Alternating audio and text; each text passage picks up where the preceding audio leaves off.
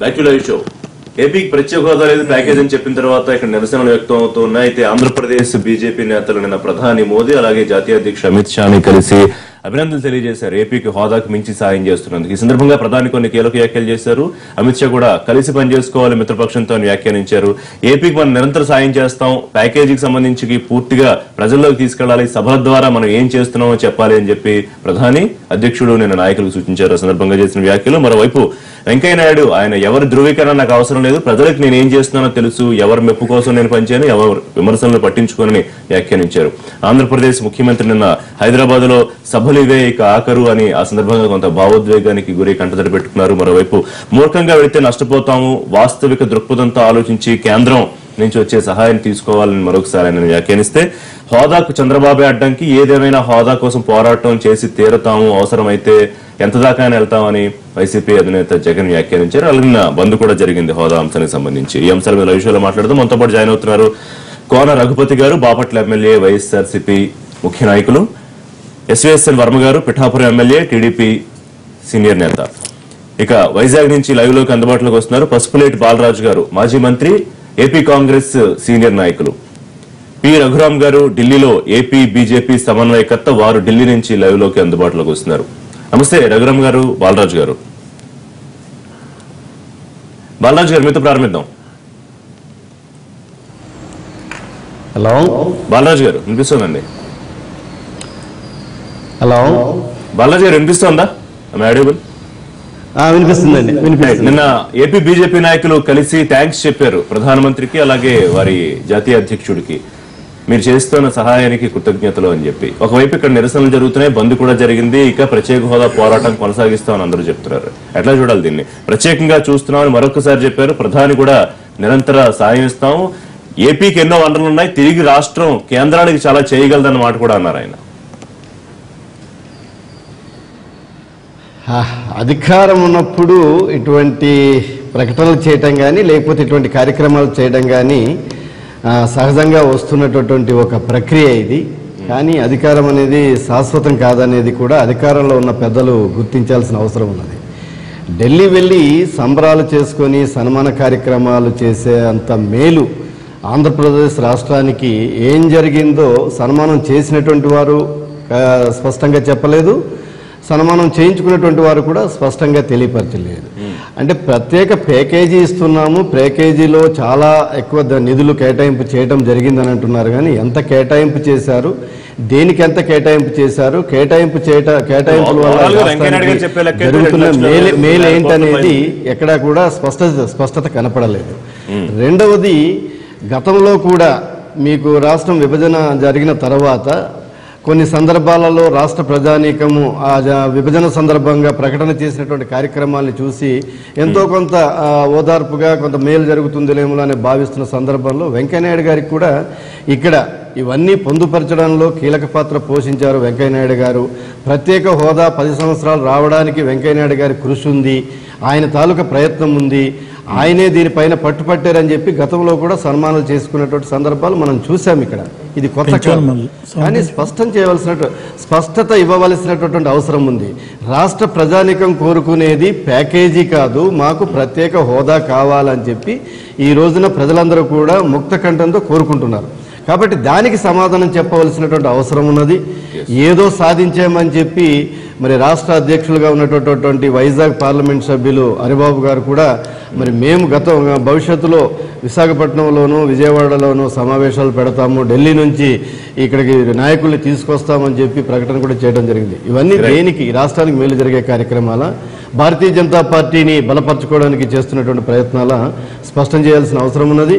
అధికారం ఉంది కదా అని చెప్పి ఏం మాట్లాడినా చెల్లుతుంది, ఏం చేసినా చెల్లుతుంది అని భావన అయితే మాత్రం మంచిది కాదు. అంశాల వారిగా మాట్లాడదాం. రఘురామ్ గారు,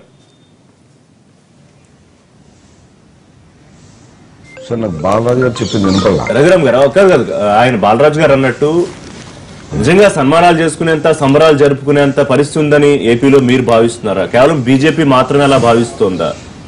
ఇక్కడ నిరసనలు కానివ్వండి, నిన్న జరిగిన బంద్ కానీ మీ దృష్టికి రాలేదా? సార్ నేనేం చెప్తానంటే, గతంలో విభజన జరిగే టైంలో ఇదే కాంగ్రెస్ పార్టీ, ఇదే వైఎస్ఆర్ పార్టీ, ఇదే తెలుగుదేశం పార్టీ కూడా అప్పుడు భాగస్వామ్యం ఉండింది అనుకోండి. దీంట్లో విభజన జరగదు, సమైక్యంగా ఉంచుతాం, సమైక్య ఆంధ్రప్రదేశ్ కోసం అని చెప్పేసి ప్రజలని తప్పుదో పట్టించి ప్రజలకి అంటే నిజం చెప్పకుండా దాచిపెట్టి అప్పటి కాంగ్రెస్ ముఖ్యమంత్రి ఆఖరి బాల్ ఏదో ఉంది అనుకుని ప్రజల్ని మభ్యపెట్టి అబద్ధం చెప్పి వాళ్ళకి వాస్తవం తెలిసినా సరే ప్రజలు నిజం చెప్పకుండా ఒక్క బీజేపీ మాత్రమే విభజన అనివార్యం కాబట్టి ఏమేం విభజన కావాలో అవి అడుగుదాం రండి అంటే ఎవరు రాలా, ఒక్క బీజేపీ ఒకటి అడిగింది, అలాగే విభజన జరిగింది. వాళ్ళందరికీ తెలిసినప్పటికీ కూడా విభజనని జరగకుండా ఆపుతాము అని రాజకీయ లబ్ధి కోసం ప్రయత్నం చేశారు. ప్రధానమంత్రి అన్నారు విభజన అయిపోయింది, దాని గురించి మర్చిపోవాలి అని. కాదు రఘురామ్ గారు, ఒక్క నిమిషం. ఆ సందర్భంలో మీరు ఏదైతే మేళ్లు చేయాలని ఆంధ్రప్రదేశ్ కి అడిగారో అవి ఇవాళ జరగని పక్షంలో దానికన్నా గొప్పగా జరుగుతోందని దీన్ని మీరు రాజకీయంగా వాడుకోవాలని చూస్తున్నారా అని ఇప్పుడే కాంగ్రెస్ పార్టీ బాలరాజు గారు అడిగారు. ఇప్పుడు అదే విధంగా ఈ రోజు కాంగ్రెస్ గాని వైఎస్ఆర్ పార్టీ గాని ఈవెన్ అప్పుడప్పుడు తెలుగుదేశం చిన్న నాయకులు కింద నాయకులు కూడా ప్రత్యేక హోదా అని ఇప్పుడు మళ్ళీ రాజకీయ అదే తంతులో రాజకీయం చేస్తారని చెప్పడం నా ఉద్దేశం అనమాట. అయితే బీజేపీ ఈ వాళ్ళకు కూడా అప్పుడు ఏ స్టాండ్ తీసుకుందో అదే విధంగా ఈ రోజు కూడా ఒక స్టాండ్ తీసుకుంది. ఏమని ఆంధ్రప్రదేశ్ యొక్క టోటల్ సమగ్ర అభివృద్ధికి బీజేపీ కట్టుబడి ఉంది, కేంద్ర నాయకత్వము అదేవిధంగా దానికోసం ప్యాకేజ్ ఇచ్చింది. ఇప్పుడు 5-6 ప్రధాన డిమాండ్లు మెజారిటీ డిమాండ్లు తీర్చడం జరిగింది. రైల్వే డిసెంబర్ కల్లా అవుతుంది, రైల్వే జోను. తర్వాత ట్యాక్స్ ఇంటెన్సివ్స్ ఫర్ ఇండస్ట్రీస్ ఏది ఉద్యోగ మీకు ఒక సూచన వచ్చింది, అధిష్టానం నుంచి సూచన వచ్చింది. ఒకటి, మిత్రపక్షంగా తెలుగుదేశం పార్టీతో కలిసి పనిచేయండి, వీలైతే ఇద్దరు కలిపే ప్రత్యేక ప్యాకేజ్ వల్ల వచ్చే ఉపయోగం గురించి ఒక ప్రకటన ఇవ్వండి, అలాగే సభల ద్వారా మేము చేస్తున్న మేలేంటో తెలియజేయండి. ఇవన్నీ చేసినా కూడా రాష్ట్రంలో ఇప్పుడు బీజేపీ మీద ప్రజలకున్న వ్యతిరేకత తగ్గిపోయే అవకాశం ఉంటుందని మీరు అనుకుంటున్నారా? ఖచ్చితంగానండి. ఎందుకంటే ఏ విధంగా అయితే ప్రత్యేక హోదా టైంలో మీ ఒక్కళ్ళే దమ్ముగా రాష్ట్రం విడిపోతుంది, తప్పదు, విభజన అనివార్యం అని చెప్తే ప్రజలు యాక్సెప్ట్ చేశారు, మాకు ఓటేశారు. అదేవిధంగా ఇవాళ ప్రత్యేక హోదా కోరే వాళ్ళు రాష్ట్ర ద్రోహులు, రాష్ట్ర అభివృద్ధి కంటకులు, ముళ్ళులు వీళ్ళంతా. అంచేత వీళ్ళకి ప్రజలు బుద్ధి చెప్తారు. మళ్ళీ 2019లో మీ ఎన్నికల కోసం రాజకీయం చేయట్లేదు బీజేపీ, కేవలము ప్రధానమంత్రి చెప్పినట్టుగా ప్రధానమంత్రి గారు ఏ విధంగా అయితే డైరెక్షన్ ఇచ్చారో అభివృద్ధి ఎజెండాగానే రాష్ట్రాన్ని ముందుకు తీసుకెళ్లాలని ప్రయత్నం చేస్తున్నాము. అదే రాష్ట్రాన్ని ముందుకు తీసుకెళ్లడంలో already majority demand 80% demands తీర్చేస్తున్నాం already. ఎందుకంటే పోలవరంది రేపు 19 ముఖ్యమంత్రి గారు వచ్చి సంతకం చేస్తారు, నాబార్డుతోనూ కేంద్ర ప్రభుత్వంతోనూ. అది మెజారిటీ ఇష్యూ, మేజర్ ఇష్యూ, రైతుల కోసం ఇష్యూ. అది ఆంధ్రప్రదేశ్ ఒక జీవధార, అది అయిపోతుంది. అదేవిధంగా రెవెన్యూ రేటును పూర్తిగా భర్తీ చేస్తామని చెప్పాము, అది అవుతోంది. అదేవిధంగా ఏదైతే ప్రత్యేక హోదా వల్ల వచ్చేటటువంటి ఏదైతే 30%, 90%, 10%, 60%, 40% ఏదైతే ఉన్నదో అది 90% ఖచ్చితంగా ఇస్తామని ఆల్రెడీ అనౌన్స్ చేయడం ప్రయాస్ మినిస్టర్ గారు చెప్పడం జరిగింది. అంచేత అది కూడా తీరిపోయింది. రెవెన్యూ రేటు పూర్తిగా ఎంతైతే అంత ఇస్తామని చెప్పారు, అది కూడా ఇంతకుముందు తెలుగుదేశానికి అనుమానాలు ఉండేవి, ఇప్పుడు అనుమానం చెప్పారు. కంటిన్యూ చేద్దాం. రఘువత్ గారు, మీకేమనిపిస్తుంది? నిన్న ప్రధానమంత్రి పార్టీ వాళ్ళ జాతీయ అధ్యక్షుడు చెప్పిన విషయంగా ఏపీకి మనం ఎంతో చేస్తున్నాం, అసలు హోదా అనేది చాలా చిన్న విషయంగా కనిపిస్తోంది అన్న రీతిలో ఉంది ఒకవేళ మనం కనుక దాన్ని అర్థం చేసుకుంటే కనుక. సో నిజంగా అటువంటి పరిస్థితి ఉందా? మరోవైపు మీ నాయకుడు ఎట్టి పరిస్థితుల్లోనూ హోదా కోసం పోరాడి తీరుతామని నేను మళ్ళీ మరోసారి స్పష్టం చేశారు. ఇప్పుడు నేను వీళ్ళు ఇచ్చినటువంటి చాలా ఉదారంగా మనకేదో ఇచ్చామని చెప్పేటువంటి వాటిలో కూడా ప్రతి సందర్భంలో కూడా అరుణ్ జైట్లీ గారు విభజన చట్టంలో ఉన్నది అని చెప్పుకుంటూనే ఇచ్చారు. విభజన చట్టంలో లేనిది ఏమి వీళ్ళేదో ఇచ్చింది ఏం లేదు. ఆ రోజు పార్లమెంట్ సాక్షిగా ఏవైతే చేశారో వాటన్నింటినీ కూడా అమలు జరపాల్సినటువంటి బాధ్యత బీజేపీ మీద ఉంది. 2.5 సంవత్సరాల కాలయాపన చేసి ఈ రోజు మళ్ళా ప్రత్యేకంగా ఇవాళేదో మళ్ళీ చేస్తాం అని అంటే ప్రజలు విశ్వసించే పరిస్థితులు లేరు. దీన్ని రాత్రి మీరు ఇంటర్వ్యూలో పవన్ కళ్యాణ్ గారు అన్నట్టుగా ఉదూద్ తుఫాన్ కి మీరు చెప్పిన సాయం ఎంత, ఇచ్చిందెంత, ఆ చెప్పిన దానికి ఇచ్చింది అనుకున్నటువంటి ఆ గ్యాప్ ఎంత అని ప్రశ్నించినప్పుడు అందరూ ఆలోచించాల్సి. ఇలాంటి వాగ్దానాలు మాటలు ఎన్నో వస్తున్నాయి, కానీ జరిగేది ఏం లేదు. ఇవాళ ప్రభుత్వం చేతిలో మీరు కొంత వాళ్ళకి మీకున్నటువంటి అండర్స్టాండింగ్తో ఏదైనా వాళ్ళకి కొంత మీరు చేయాలనుకున్న పోలవరం ప్రాజెక్ట్ గురించి 100% మరి జాతీయ ప్రాజెక్టు అని అనౌన్స్ చేసిన తర్వాత మరి కన్స్ట్రక్షన్ బాధ్యత ఎందుకు తీసుకోలేదు అంటే దానికి సమాధానం లేదు. ఏమన్నా అంటారంటే land acquisition part state government ఏజెన్సీగా పెట్టామని మన అరుణ్ జైట్లీ గారు నేను చెప్పేది ఏజెన్సీకి ఎట్లా పెడతారండి? ఏమిటి దేని గురించి ఏజెన్సీ? వీళ్ళకి ఉన్నటువంటి కాంట్రాక్ట్ లో మీరు కావాల్సింది తీసుకుని మీరు క్వైట్ గా కూర్చోండి అని చెప్పడానికే మొదటి నుంచి కూడా ఆ పోలవరం కాంట్రాక్టర్ కావాల్సిన సేఫ్టీ గురించే పనిచేసింది తెలుగుదేశం పార్టీ. ఏమంటానంటే ఈ రోజు పోలవరం ప్రాజెక్టు జాతీయ హోదా కల్పించింది. దాని ఇంత టైం ఫ్రేమ్ ఫిక్స్ అయ్యలేదు. ఖచ్చితంగా మరి చంద్రబాబు నాయుడు గారు 2018గా అయిపోతుంది అవగొట్టేస్తూ ఉంటున్నారు. దానికి తగ్గట్టుగా మేము కూడా 2018 ఆనర్ చేస్తున్నాం. చంద్రబాబు నాయుడు గారు ఇచ్చిన స్టేట్మెంట్ ని దాని తగ్గట్టు మేము డబ్బులు ఇస్తాం, ఫండ్స్ అవైలబిలిటీ వస్తుందని చెప్పేటువంటి మాట నేను దూరం చెప్పలేదు. హోదా విషయంలో నేను వెంకయ్యనాయుడు గారు ఒక కామెంట్ చేశారు. అది ముఖ్యంగా వైఎస్ఆర్సీపీని ఉద్దేశించి నాకు అనిపిస్తుంది. ఎందుకంటే హోదా అనే విషయాన్ని ఎవరు రాజకీయ పార్టీలు ఎవరికి అనుకూలంగా వాళ్ళు మలుచుకుంటున్నారు, ఎవరికి నచ్చినట్టు వాళ్ళు వాడుకుంటున్నారు రాజకీయ లబ్ధి కోసం అని. సరే కాసేపు హోదా ఎవరికి రాజకీయ లబ్ధి గురించి. ఇప్పుడు కాంగ్రెస్ పార్టీ ఆ రోజు విభజించింది కూడా వాళ్ళ లబ్ధి కోసం చేశారు. ఈ రోజు బీజేపీ పార్టీ చేస్తుంది కూడా అంతే, గతంలో జరిగిందంతే. రాజకీయ లబ్ధి అనేది it's part and parcel of it.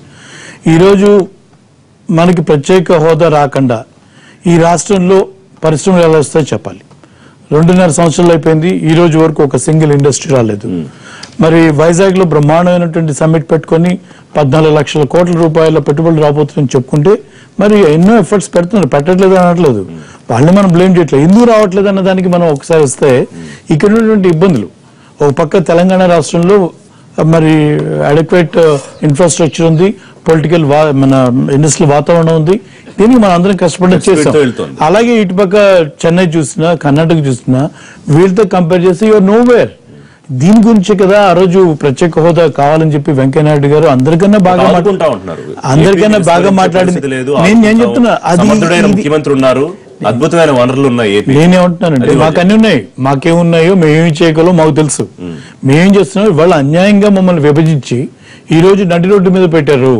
ఈ రోజు మాకు ఇక్కడ చదువుకున్నటువంటి విద్యార్థులకు ఉద్యోగం కోసం చూడాలంటే మొదటి ప్రయారిటీ హైదరాబాద్, ఎందుకంటే అక్కడ తెలుగు మాట్లాడతారు కాబట్టి. లేకపోతే మిగతా రాష్ట్రాలకు వెళ్లాల్సినటువంటి పరిస్థితి ఉంది. మాకేముంది ఇక్కడ అని అడుగుతా ఉన్నాం. దాని గురించి ఉద్యోగ ఉపాధి అవకాశాల కల్పన కోసమే ప్రత్యేక హోదా కావాలని అడుగుతా ఉన్నాం. ఈ రోజు ఎందుకంటే ఇప్పుడు శ్రీకాకుళంలో ఎక్కడో చదువుకున్న విద్యార్థి ఉద్యోగం కోసం విజయవాడ వైజాగ్ రావాలనుకోవట్లేదు, హైదరాబాద్ రావాలనుకుంటున్నాడు. కారణం ఏంటంటే ఇక్కడ తెలుగు మాట్లాడేటువంటి పరిస్థితి ఉంది కాబట్టి, కొంత కంఫర్ట్ జోన్ లో ఉంటాం కాబట్టి ఇక్కడ అవకాశాలు లేదు, కొంత ఉన్నాయి కాబట్టి ఇక్కడ రావడానికి ప్రయత్నిస్తా ఉన్నారు. లేకపోతే మిగతా రాష్ట్రాలకు వెళ్ళాలి. మనకేముంది అని అడుగుతా ఉన్నాం. రాష్ట్రం విభజించిన తర్వాత ఉన్నటువంటి ఉద్యోగ అవకాశాలు పూర్తిగా 2.5 సంవత్సరాల్లో చంద్రబాబు నాయుడు గారు ఎన్నో విదేశీ పర్యటనలు చేశారు, ఎంతో మందిని ఆకర్షించడానికి ఎంతో ప్రయత్నాలు చేస్తామని చెప్తున్నా మరి జరిగింది ఏంటయ్యా అంటే శూన్యం. దానికి కావాల్సినటువంటి పరిస్థితి ఏంటంటే పక్క రాష్ట్రాలతో మనం పోటీ పడలేనటువంటి పరిస్థితిలో ఉన్నాం. దీన్ని అందరూ యాక్సెప్ట్ చేయాలి.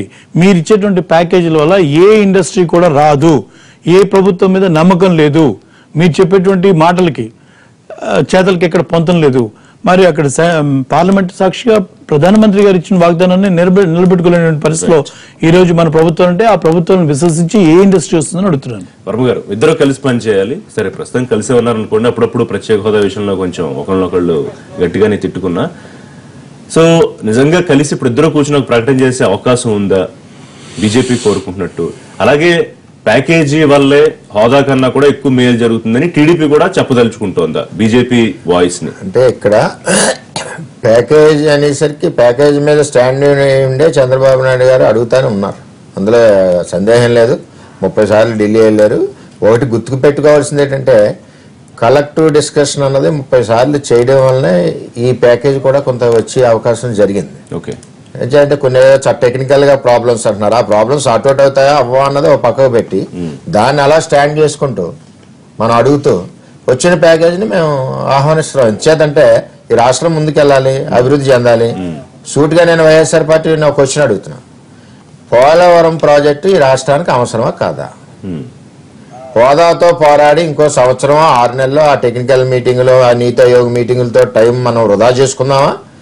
ఈ పోలవరం ప్రాజెక్ట్ని ఏదైతే ఒక 10 లక్షల ఎకరాలు ఇక్కడ నుంచి దగ్గర లేదంటే విశాఖపట్నం వరకు పోయి పోలవరం ప్రాజెక్టు, విజయనగరం వరకు పోయి ప్రాజెక్టును ఉపయోగించుకుందామా, వదిలేద్దామా? అది ప్రజలకు వాళ్ళు స్పష్టంగా చెప్పాలి. రెండోది, పోలవరం ప్రాజెక్టు ప్రత్యేక హోదాలో ఉంటే 90-10లో వస్తుంది. ఇవాళ ఏమంటున్నారు సెంట్రల్ గవర్నమెంట్, ప్రైమ్ మినిస్టర్ గారు కానీ, అమిత్ షా కానీ, వెంకయ్యనాయుడు గారు కానీ మేము 100% పోలవరాన్ని ఇస్తున్నాం అంటున్నారు. రెండోది ఏమంటున్నారు, నాబార్డ్ ఏదైతే ఉందో మాకు కూడా నిధులు ఇబ్బంది కాబట్టి నాబార్డ్ని టైఅప్ చేస్తున్నాం, లోన్ ఏదైతే ఉందో మేము తీర్చుకుంటాం, ఆ అగ్రిమెంట్ చేసుకుందాం అని చెప్పి 19 రమ్మంటున్నారు. ఈవేళ అటువంటి ప్రాజెక్టు 30,000 కోట్ల ప్రాజెక్టు ఈవేళ మన క్లచెస్లోకి వచ్చి ఈవేళ రాష్ట్రం చేస్తుంది. మేము అసెంబ్లీ సాక్షిగా కేంద్రాన్ని చేయమని చెప్పాము. కేంద్రానికి రాష్ట్రాన్ని చేసేటప్పుడు ఇంక రాష్ట్రాల పని ఏంటి, మీరేం చేస్తారు, మీ ప్రాజెక్టు మీరు చేసుకోండి కేంద్రం చెప్తుంది. ఇందులో తప్పే ఉంది. దానికి బట్టి ఈయన కమిషన్లు అని చెప్తున్నారు వైఎస్ఆర్ పార్టీ. అసలు కమిషన్లో పోలవరంలో తినేసింది మొత్తం వైఎస్ రాజశేఖర రెడ్డి టైంలో జలయజ్ఞం.